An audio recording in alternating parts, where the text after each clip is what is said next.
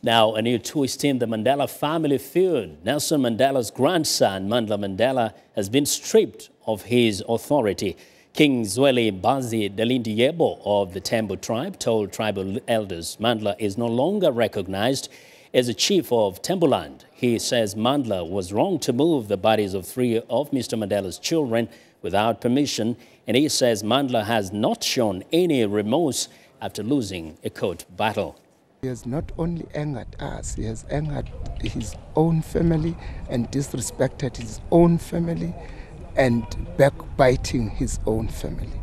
So as long as the family does not need him in their premises, we don't need him in the Madiba clan at all. Well, meantime, Nelson Mandela has been hospitalized now for 1 month. The government says he remains in critical but stable condition. Now, we want to know what you think about Africa 54 and the stories we cover. Join the conversation on Facebook. The address is VOA Africa 54 and check out our headlines 24/7 on voaafrica.com.